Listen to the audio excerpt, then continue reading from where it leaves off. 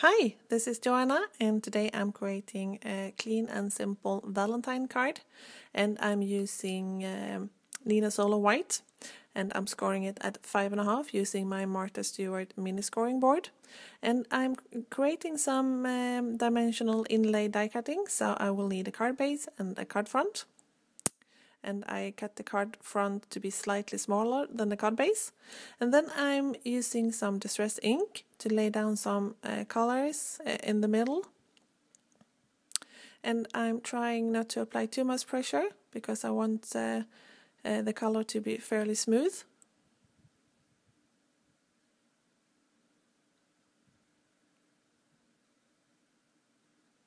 And then I'm using some Hero Arts ink, and this is Raspberry Jam, and I'm using this stamp from Paper Smooches.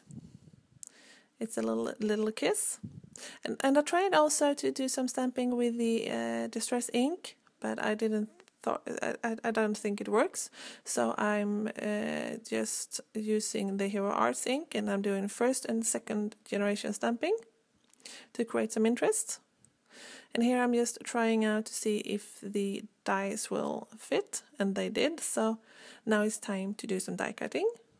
And I'm just lining up the dies using my grid mat, using both the horizontal and the vertical lines. And then I just pick them up with some tape. And I'm using Post-it tape, but of course you can use whatever tape you have. And then I'm using my T-square ruler to make sure that I will die cut the letters straight.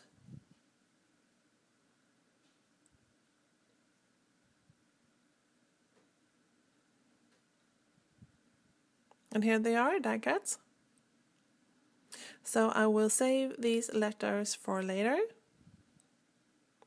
And now I will die cut the same letters from white cardstock, and I'm die cut each letter 3 times. And then I just use my glue pen to adhere them together.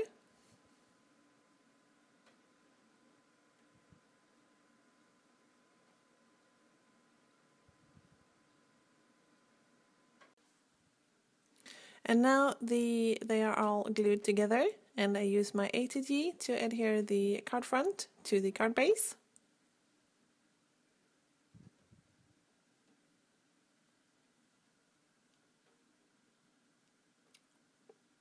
And then I just adhere the white letters using my glue pen again.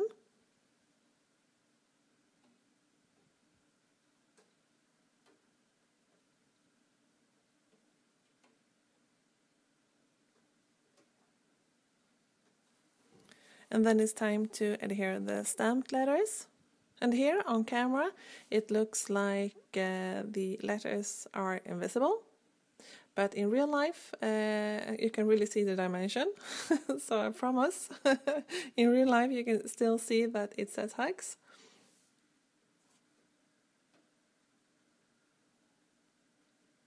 And here's a picture of it if you don't believe me. And here I remembered that I wanted to round the bottom corners, so I'm just using my palette knife to separate the both pieces so I can round the bottom corners. And I think that finish off the card. And then I just use some Wink of Stella to emphasize the letter even more.